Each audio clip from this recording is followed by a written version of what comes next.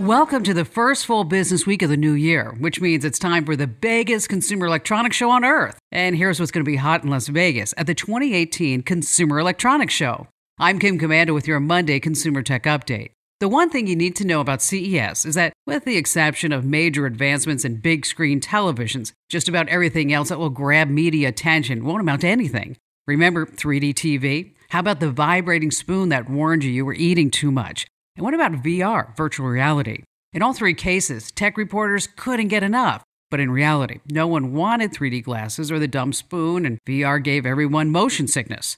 So what's big? As I said, look for big screens. Forget VR. Instead, it's AI, artificial intelligence, and AR, augmented reality. Both are ready to revolutionize our lives, and both will be front and center in Vegas. And I'll have big news every day this week from CES in Las Vegas. I'm Kim Komando.